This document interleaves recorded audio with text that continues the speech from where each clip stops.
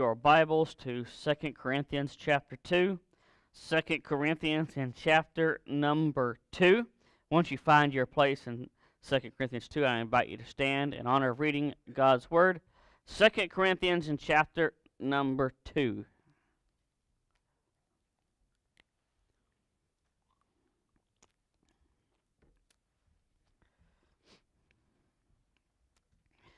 We're going to begin in verse 5. 2 Corinthians chapter 2, verse 5.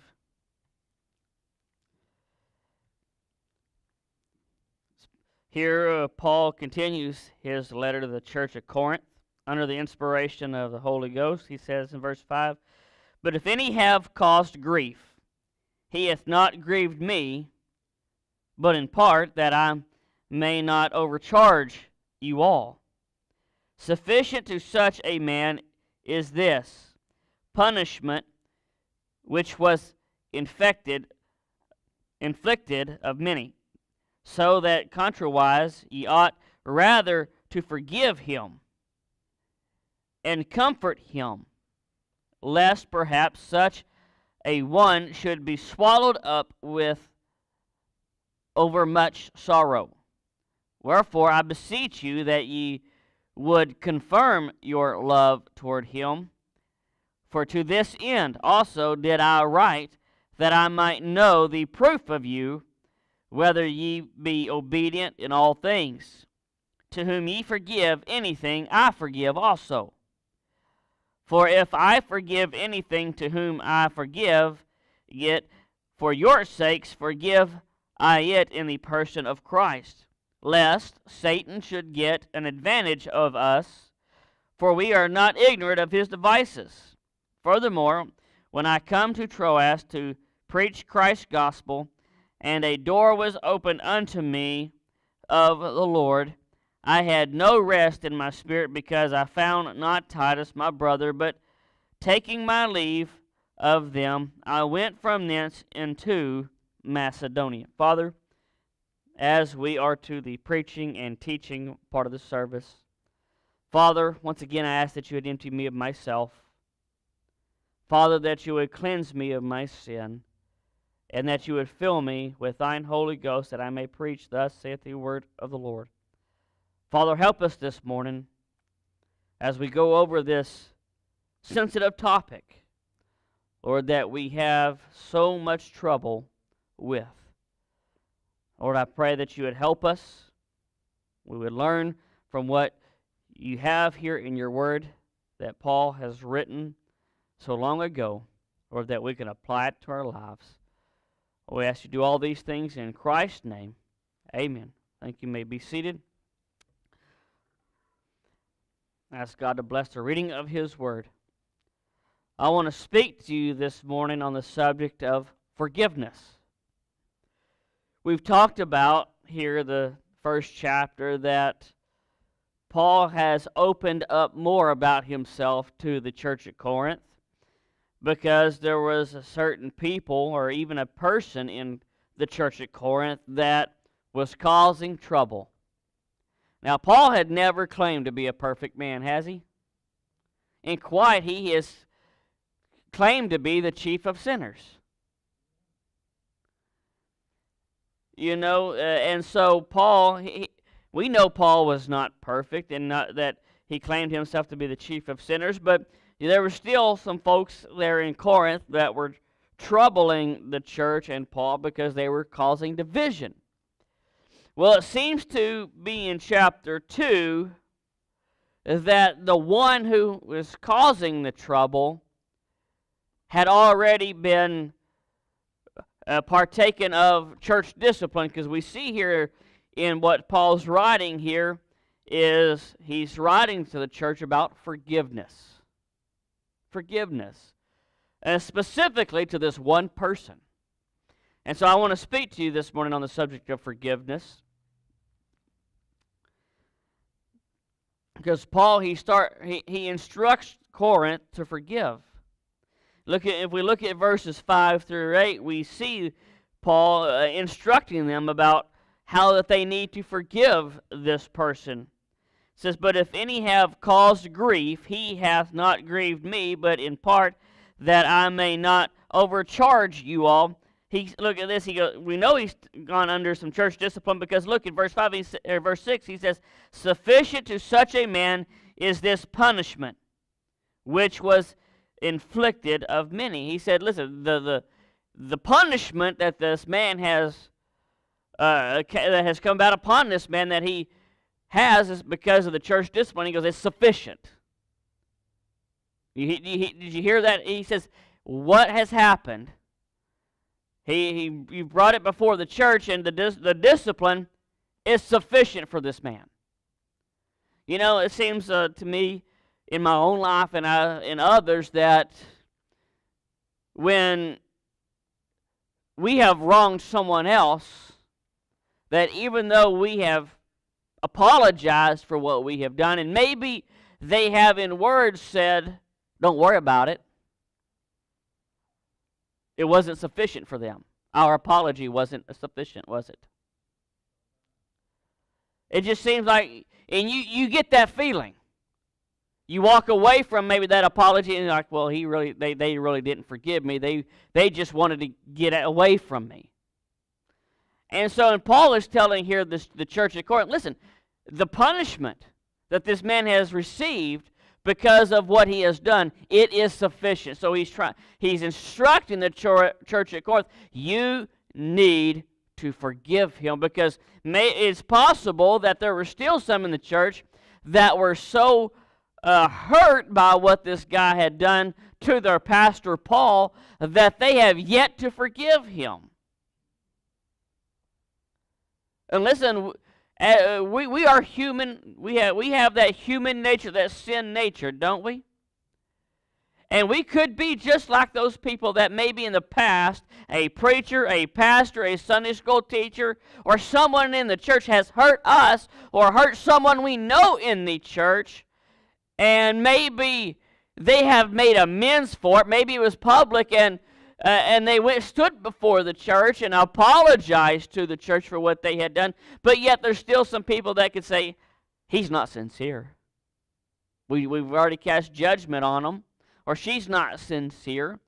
And so Paul said, listen, the punishment is sufficient, church. You need to forgive this person. And so he's trying to instruct them on forgiveness. Listen, the man at the center of this controversy with Paul, that he went through that discipline. And so forgiveness not only heals the person who admitted the guilt, but forgiveness also heals the one who gives the forgiveness. That it heals both relationships. And so, listen, both the relationship between this man and this church was still hindered. And we need to understand that, listen, we need to forgive others, because if we don't, there's a root that will embed into our soul, into our heart, called bitterness. Every single one of us knows someone who never got over something that someone else has done to them, and you can see the bitterness. Forgiveness heals bitterness and envy. It does.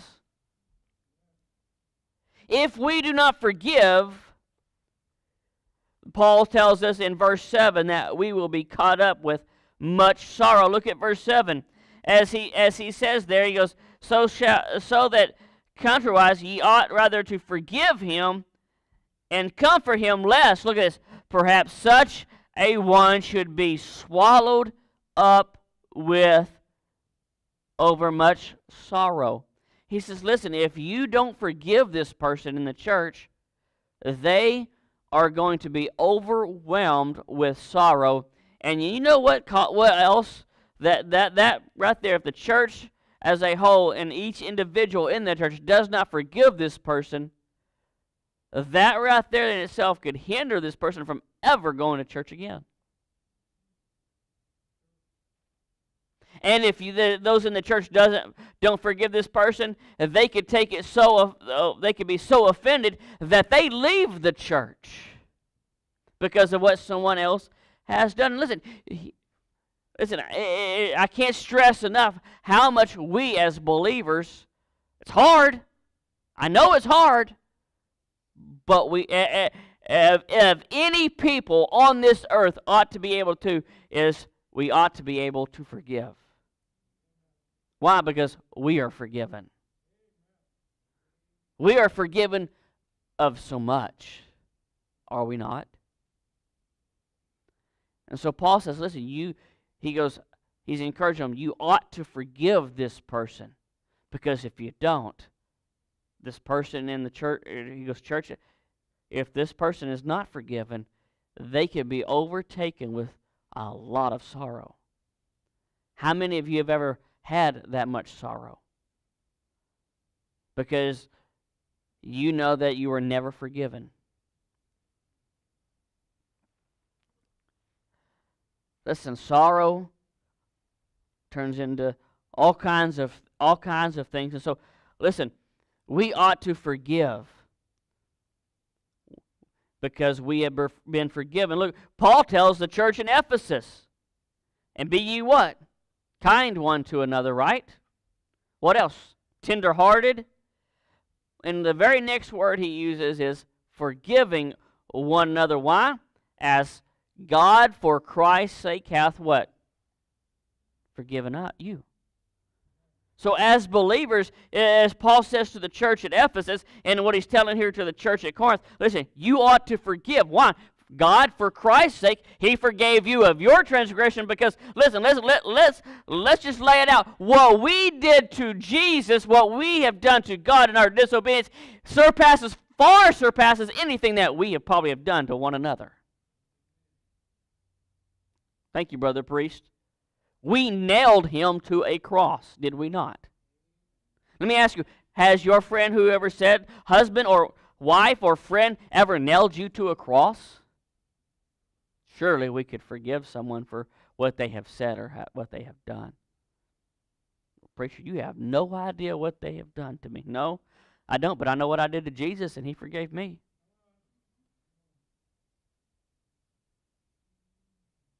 What I did to Him outweighs more than anything anyone else could do to me. And He forgave me, so I need to forgive them. What did Jesus also, when the disciples asked Him to teach them how to pray, what did He say? Forgive us our debts as we forgive what? Our debt. Listen, if you think, well, that's just Paul. Jesus said you need to forgive others too. He said that we go to Matthew and look where he said that. But he said, as he's teaching the disciples to pray, he says, you need to ask your Father for forgiveness, and you need to forgive others theirs also. Listen, folks, what Paul is telling the church here is, in verse 8, is we are to forgive with no strings attached. Look at verse number 8.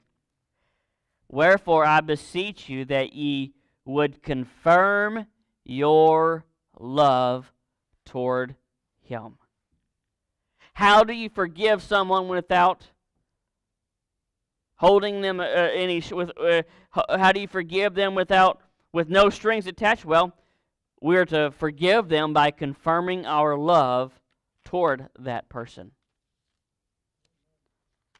You mean I still got to love that person? Not only do you have to love that person, you need to go to that person and confirm your love for that person. Yeah, that's what we are supposed to do. This is what Paul said. Listen, church, the church there at Corinth, listen, you need to forgive that person because the punishment he received, it was sufficient. Not only do you need to forgive him because of the punishment, it was sufficient, but you need to go to that person and confirm your love. And you know what that tells me, Miss Vicki? That I need to go and tell that person, I love you. Not only do I need to tell that person I love them, but how do you show somebody that? How does someone know that you love them? It's not by words, but by what? Action. That's what it means to confirm your love. You need to show them that you still love them. then they won't be overwhelmed with sorrow because they'll know they have been forgiven.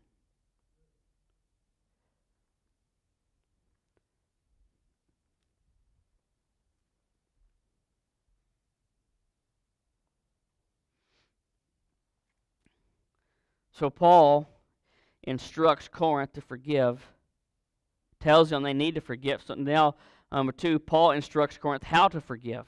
Look at verse 10. He says, listen, to whomever ye forgive anything, I forgive also. He goes, but look, for if I forgive anything to whom I forgive it, for your sakes forgive I it in the person of Christ. How are we to forgive? We are to forgive others in Christ's strength. Because let's be honest, we have that flesh, and what does that flesh want to do? I'm not forgiving him. He's a pastor. He's supposed to know better.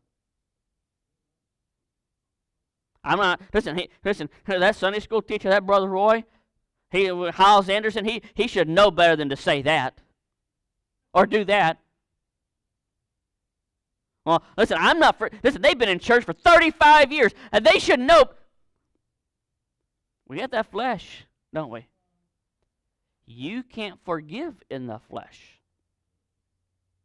Paul says, no. He goes, how are you supposed to forgive this person, church? In Christ's strength. In Him. I remember him saying something to a church, I can do all things in Christ, who what? Strengtheneth me. Listen, how are we to forgive? We are to forgive in Christ. That means we need to go to Him and get right with Him because we haven't forgave this person. Get right with Him, get filled with the Holy Ghost, the Holy Spirit, and go and forgive that person and confirm that forgiveness with love. And so, listen, let me help you out with one little tidbit. It is ungodly not to forgive. Listen, it is not in your nature or my nature as a human, as sinful to forgive, but it's God's nature to forgive. Right? So, if we don't forgive someone, you are ungodly. Think about that for a minute. If we neglect to forgive someone, that means we are being ungodly. It is in God's nature to forgive and not ours. So, listen, we cannot neglect to forgive. Because if we neglect to forgive, what does Paul say in verse 11? Lest Satan should get an advantage over what? Us. If you and I neglect to forgive someone and confirm our love to that person, then Satan has an advantage over you. How many of you want, let me see a show of hands, who wants Satan to have an advantage over you? Not a single person should be raising their hand at all, right? Nobody wants Satan to have an advantage. So what do we need to do? Well, when there is something that has happened, we need to forgive that person. How many of you ever heard of Corrie ten Boom?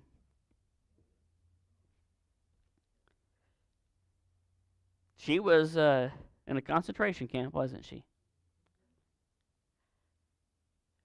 Did you know Corrie ten Boom was taken into a locker room, stripped naked, forced to shower in front of soldiers, German soldiers? In her testimony, she said that was the most hurtful and shameful thing she had ever been through.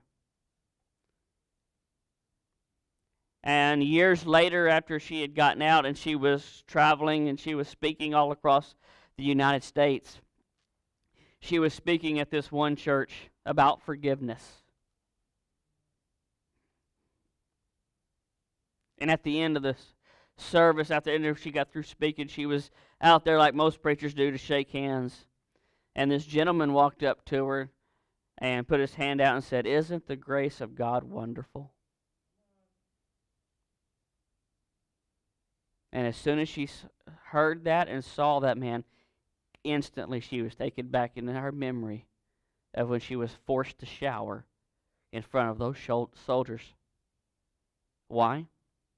Because the man that was reaching his hand out to this woman was the ringleader of those soldiers. If you read what she said, she said she didn't want to. But instantly she prayed, and she felt the peace of God. And what did she do? Stuck her hand out. If Corrie ten Boom can go through what she went through, she also said that she forgave that man, told him that she forgave him. Surely some little word what so-and-so said about me, you get past that. Forgiveness is so powerful. It is so healing.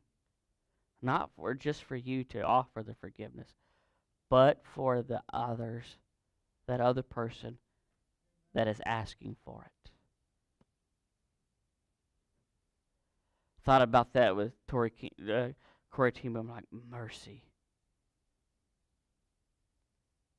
She couldn't do that on her own because she said she didn't want to. But in Christ, she did. And in Christ, every single believer can forgive anyone for what anyone has done to them. So Paul said, listen, you need to forgive this person because Satan will have an advantage. When we refuse to forgive, Satan gains an advantage over us. Not only when you refuse, not just you, but when we refuse to give or to forgive someone, every single person around us that has a relationship with us suffers from that bitterness that has set in. I mean, let me tell you that again, in case you missed it. If you and I neglect to forgive someone, then every other person that we have a relationship with, friends, family, husband, wife, every single one of them suffers from the bitterness that has set into your life.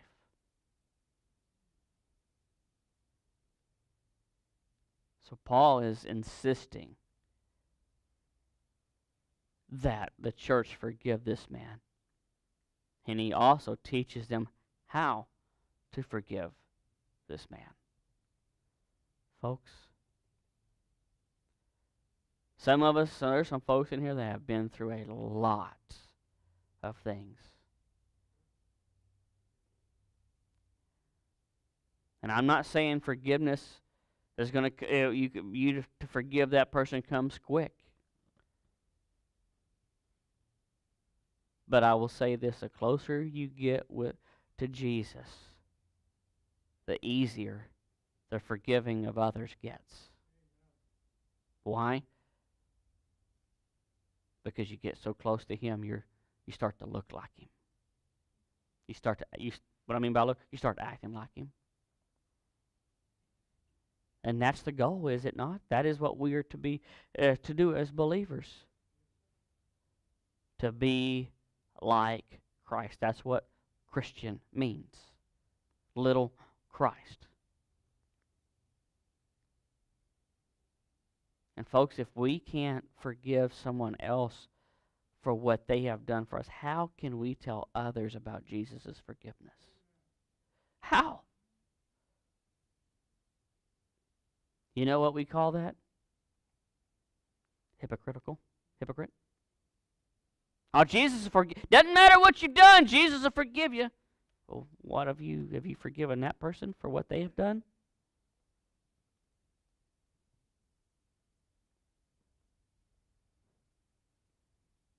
Some folks in here need the healing of forgiveness.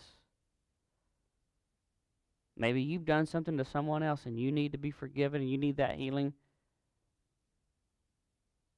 What did Jesus tell us to do when we've offended someone? We are to what? Go to that person. One-on-one. That's the first step, is it not? So if you've done something to someone else, you need to go to that person. And let me help you out, folks. If someone comes to you and trying to reconcile this relationship, you need to receive that person. But the only way you'll receive that person is in Jesus Christ, in His strength. It's the only way you'll be able to receive them and forgive them. Because the Garth Road Baptist Church will suffer. The entire church will suffer from bitterness of one person. We'll never be the church that God intends us to be if we are not Christ-like. Forgive others. Why? Because God, for Christ's sake, hath forgiven you. Father, as we conclude this morning, Lord, I know forgiveness can be a hard pill to swallow, forgiving others. Lord, with pride and maybe justification, we may think we're justified in what had happened, Lord, but we know bitterness, Lord, is a root that will destroy a life.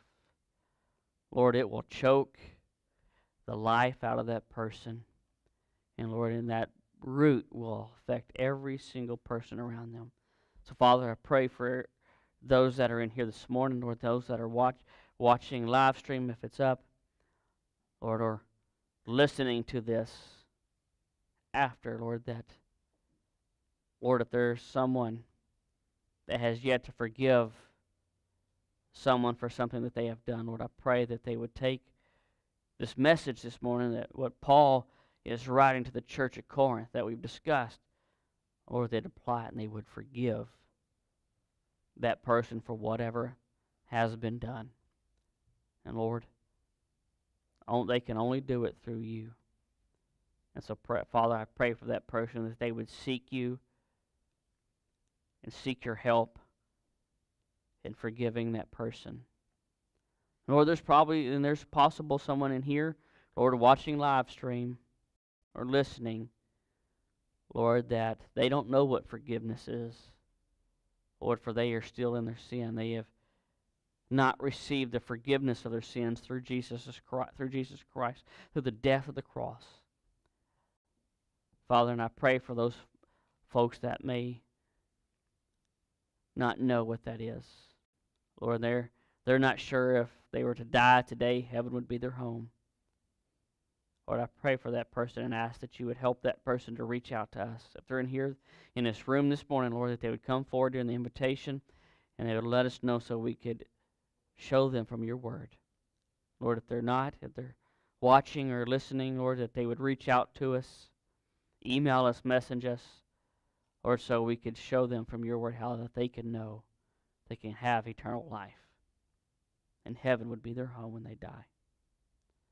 Father, I pray that you have spoken to your people this morning through the preaching of your word. Now, may your people respond. For it's in Christ's name I pray. Amen. Let's stand.